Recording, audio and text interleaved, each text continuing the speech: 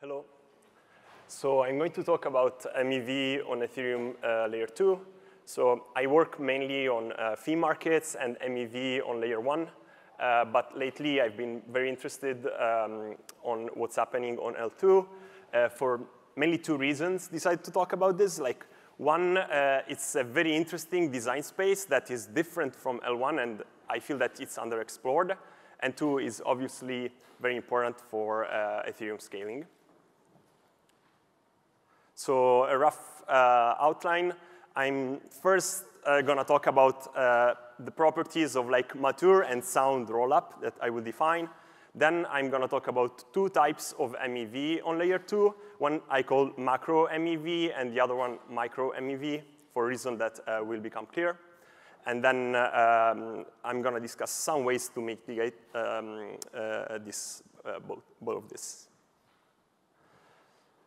So first, I want to introduce this concept of like a safe and sound rollup. So essentially, like we want some properties for these rollup systems, and the first type of properties are like mainly security properties that like a mature rollup inherits for the L1.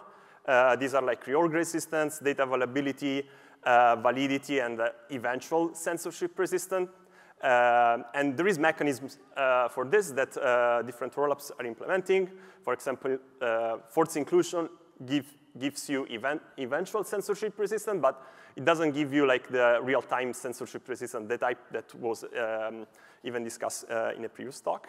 So, but really, like we want sound rollup. So, like we just don't want the security that they inherit from L1. We also want like some other properties that initially I was going to call like economic fairness properties, but fairness is a little bit loaded term, so maybe I'll call them economic equity. But essentially what you want is that one property is real-time censorship resistance, so like I'm going to define this shortly. The other one is rent resistance. So what is real-time censorship resistance? So you want user transaction to get included in a timely manner, compatible with the honest behavior, the honest operation of the system. So in particular, the operator cannot arbitrarily delay a transaction, causing an economic harm to the user. So the other property is rent resistance. So users should pay the minimum cost compatible with efficient operation of the system.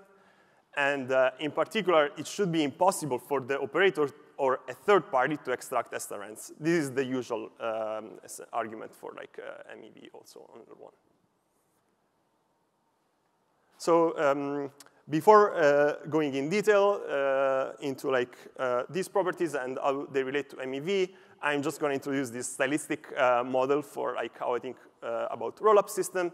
So you have this system, the L2, where like there is a separation of roles between the operators of the system. So here we have sequencers that are responsible for building blocks or like sequencing transaction, and they post the block or the data batch to L1. Then proposer, who's responsible for executing and updating the state root on L1. And then the provers that essentially check validity. The proof may be optional for optimistic rollups, while it's required for ZK rollups. And of course, the set of smart contract on L1. But then there is other parties. So like there is governance, which essentially is the structure that is designing the L2 system and upgrading potentially the L2 system. And then, of course, there is users that in a rollup-centric world, they interact with the L2 system, and then they'll eventually be secured by L1.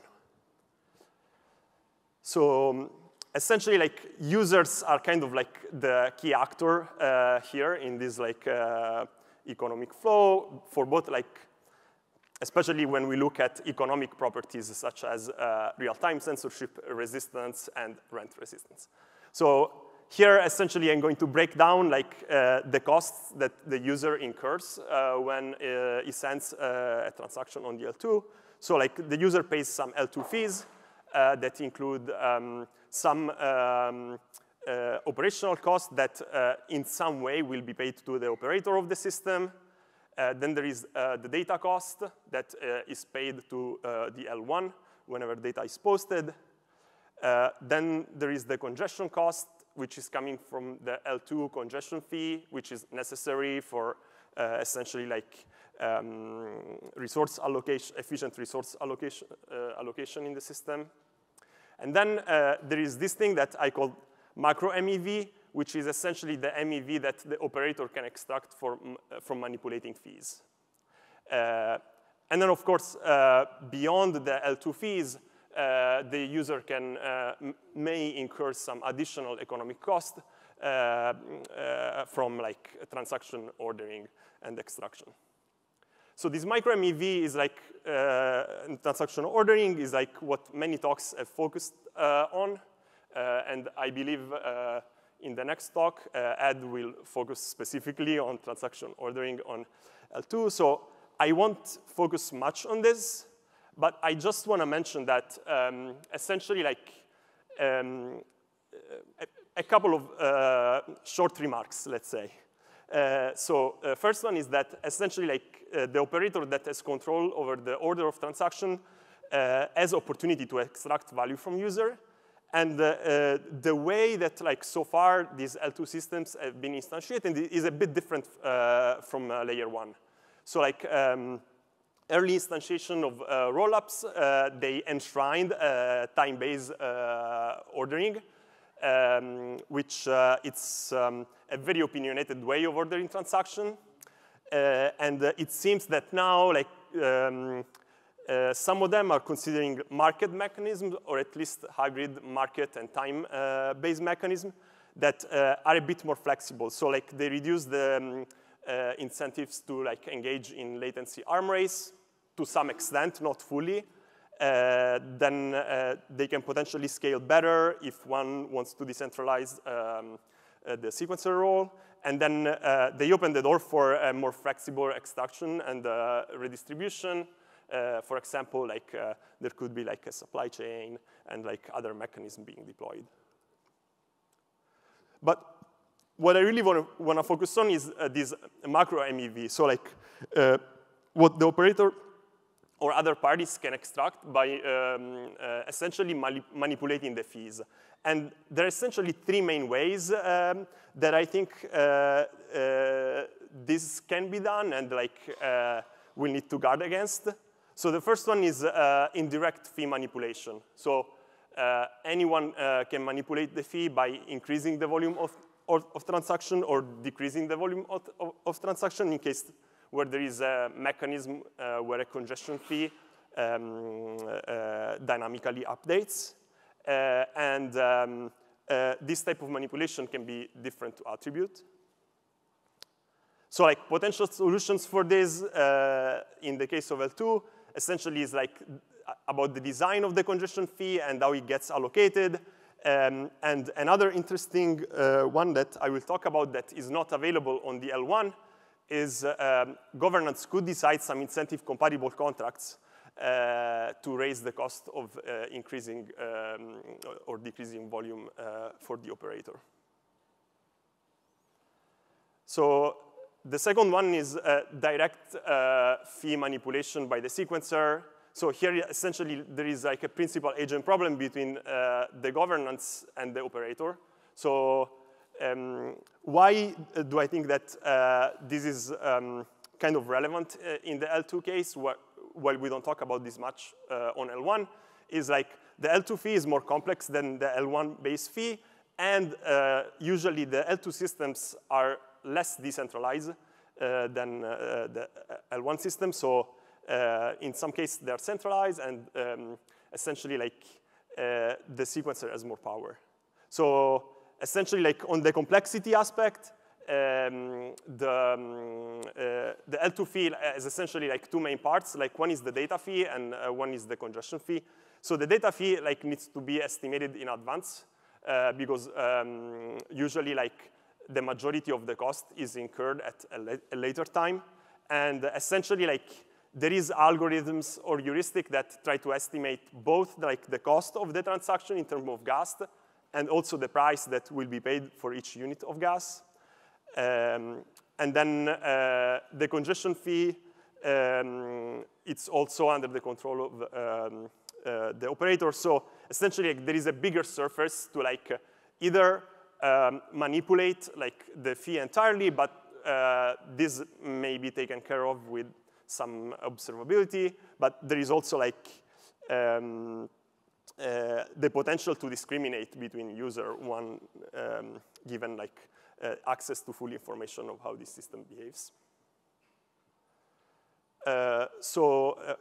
Potential solutions is again related to writing contract between the governance layer and the operator, or another way is set up observability and remediation, where in the case of a small operator set, for example a committee, can be essentially related to governance, or one could try to decentralize more to have more guarantees, and maybe needs to set up some incentive in a proof-of-stake type protocol. But again, here, this essentially the rollup becomes tends to the L1 setup. Yeah. So the final type of manipulation I want to talk about is a fee market design manipulation. So essentially, this is kind of a community governance principal agent problem, or some people call this a governance attack. So the governance has the ability to change the parameters of the fee market. For example, if you assume that this rollup system is using an EIP 1559 style fee, the governance could increase the target or the limit, and essentially in theory they could artificially limit capacity or fail to update with in response to increased demand. So essentially, this is something that can potentially raise the cost, increase the rent, depending on how the fee is allocated. So potential solution for this is transparent, participated, and aligned governance, and essentially flagging fee market changes as high stakes decision that may require some increased governance process to be passed.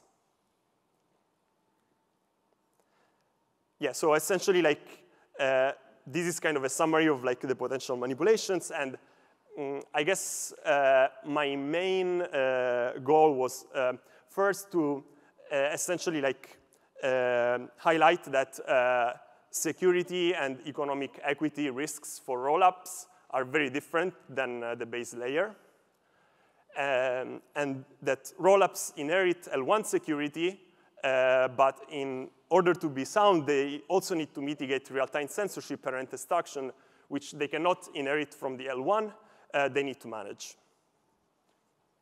And then it seems a common principle, a common design principle is the separation of roles in this system.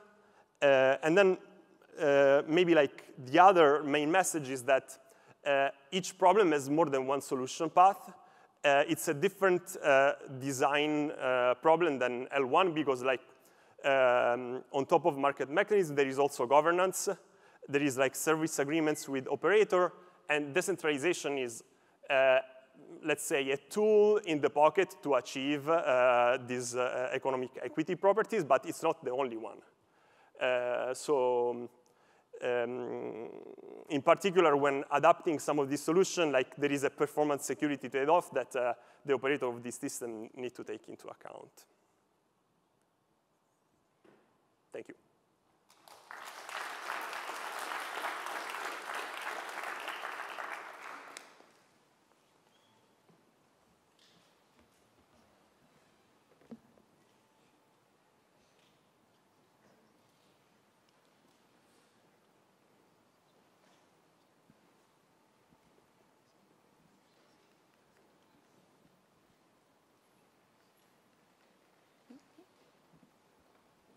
Hey, Davide.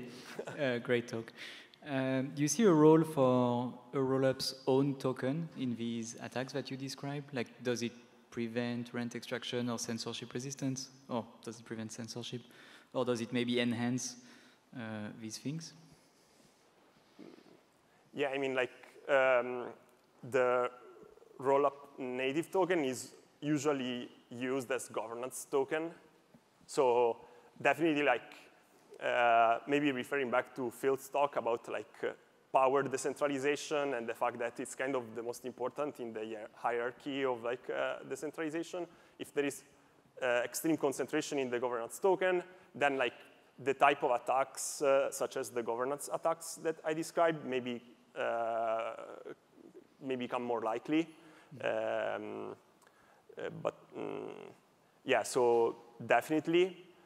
I feel that like in governance systems, we are at the early stage of research. We are employing like some mechanisms that seem okay, but they are like not very sophisticated. So it seems that is a theme that recurs in rollup, in staking. So probably like we need to devote some more time and research to that. Yeah. Nice. Thank you. Do you have any thoughts about, besides the MEV attacks on governance that you mentioned, do you have thoughts about the ways in which the activities of governance could expose MEV? Can you say more around like who would be able to extract MEV like from these governance activities?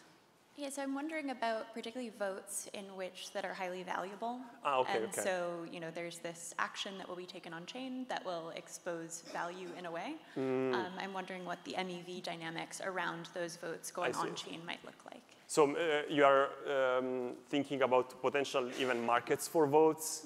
Yeah, I haven't thought about this much, but it's definitely like another direction that like we can imagine that it will be there if these governance decisions are high stakes. Like I just was highlighting one of them related to like fee market, but yeah, there is potentially many others. Okay, thank you, Davide. Cool.